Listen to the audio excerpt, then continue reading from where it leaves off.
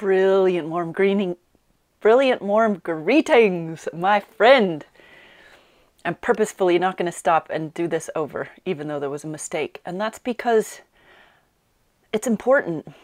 It's important for us to actually, as creators, embrace mistakes and embrace imperfections and keep going. Now, with that said, of course, as a creator, my rule that I follow is, am I being respectful of other people's time and of my time? Am I being respectful of other people and me when I create these things and offer them up? And I've come to find that trying to make something perfect does not equal being respectful. And in fact, you could even make a counter argument to that, which would look something like this. By trying to make everything perfect, and before we offer it up to one another, that's actually a disservice to each other. What do you think about that? Okay, I started this video with one plan in mind, and I can feel another plan morphing right in this moment, and so I'm going to go with that. I want to talk to you about this idea of emergent facilitation. Emergent facilitation is where you are facilitating something, you're teaching something, you're sharing something, but you are leaning more into the unknown than you are anchored in the known. And there's a lot of subtlety to this, so I want to take a few minutes and outline it. And I invite you to play with this if you're a facilitator, if you're a teacher. And even if you're not officially, you don't offer courses, you don't do these kinds of things, but you're a parent, or you find yourself in friend dynamics where people are asking you for guidance, for suggestions, you can utilize these same techniques in those circumstances as well. So what emergent means is that which is on the edge, and it is making itself known from the previously unknown in real time before your eyes. So something is actually unfolding and growing. So a good concrete example would be underneath the ground, in the very, very early spring, underneath the ground there's all this activity of plants that are making their way to the surface. The plants exist even though we can't see them. And they actually exist in the template of their final form. And that's through their genetics, just like with us. We become ourselves in utero because of genetic mandates, if you will. So underneath the surface is this plant that already has a template of what it's going to become. Excuse me. But while it's under the ground, I do that when I get excited, I kind of choke on my own saliva. When it's under the ground, it has not yet become manifest or evident to our eyes. As it starts to push its way up from the ground, it becomes emergent to us. The first little green thing to stick its way out of the ground, that's the emergent tip of the plant.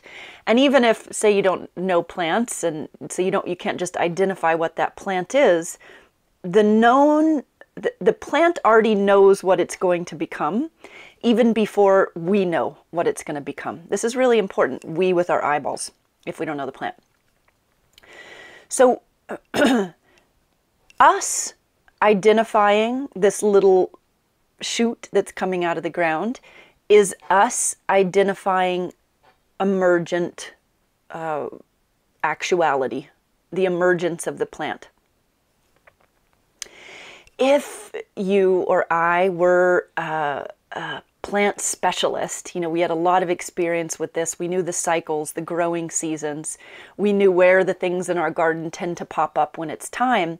Then we might be able to say, come very, very early before spring, oh, right here, right below the ground, the crocuses are going to pop their heads, and you can kind of feel it and anticipate it.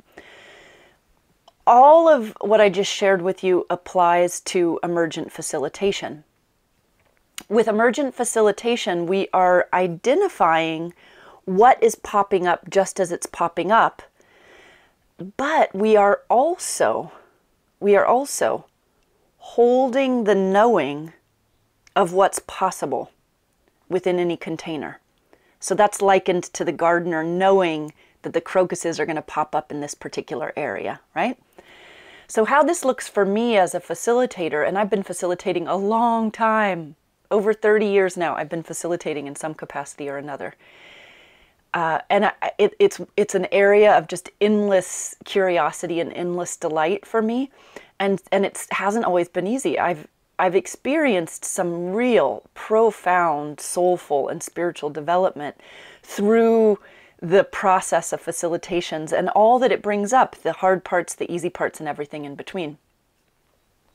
So as a facilitator who's been doing this a long time, like a gardener who's been gardening a long time, when I create containers, which are my courses and my various offerings, my knowing is that there's something that I can name that will pop up in that container, like the crocuses in a certain area of the garden. And it might be something like a transformation and a healing in relationship to self-trust, a transformation and a healing in relationship to abundance, etc., depending on what my offering is.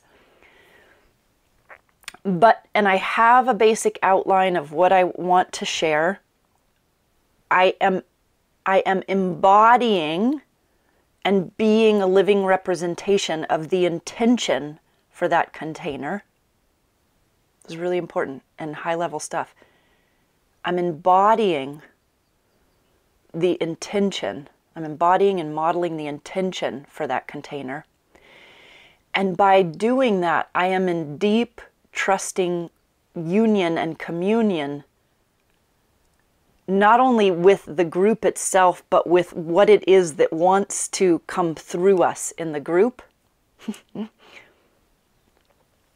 and come up through us from the group. And then from there, I back off, I relax. It's like I have my outline. I know in general what I want to say. I deeply trust in this container and the emergent potential of this container and the intention. And by the way, that's something that's developed over time, but the earlier you can practice this, the better. And the more you can practice what I'm talking about, the better.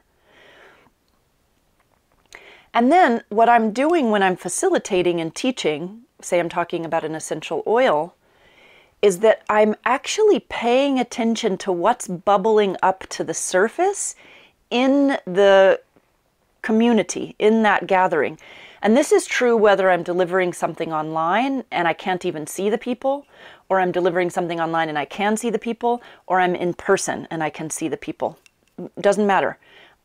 My attention is on what's bubbling up kind of in the air or in the container or in the field of the group, while I'm also riffing or sharing or describing around a particular topic. What this does is it makes the experience a living experience. And living experiences in terms of classes and workshops and engagements are so much more interesting, so much more satisfying for everyone involved, I honestly can't even go to workshops or seminars anymore that are led by people who don't have some measure of tune-in to emergent facilitation, because it feels dead and flat and I just want to fall asleep. You can tell when a teacher or facilitator or yourself is facilitating from an emergent place, because there's something as if they're leaning in and both hearing and receiving, and so it's like something in them is coming up to meet something at the edge of awareness, and they're coming together and articulating through that person's mouth.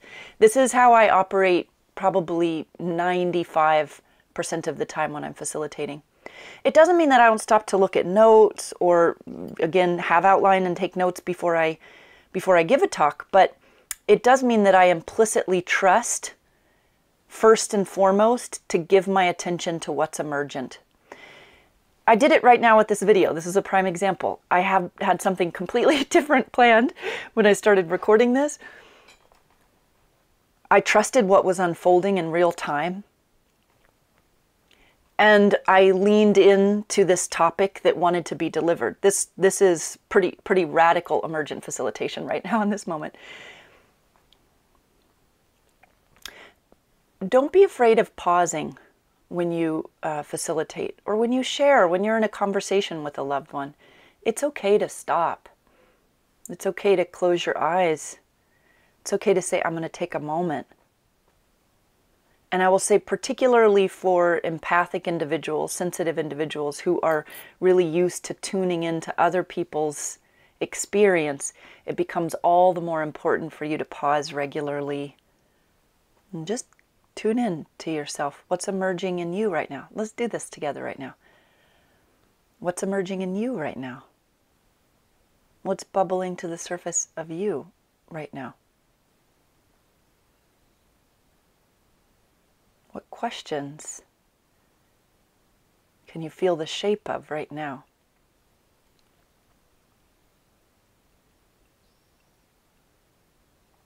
Okay. Well, this was delightful. If you enjoyed this video, please do give the like, the thumbs up, and you can share it with others. And be willing to get uncomfortable. Be willing to get uncomfortable to tap into a deeper level of trust and flow within your communication, within your facilitation, within your sharing and engaging with loved ones. It's so, so worth it. And it really is a catalyst for greater intimacy. From my heart to yours, and until next time.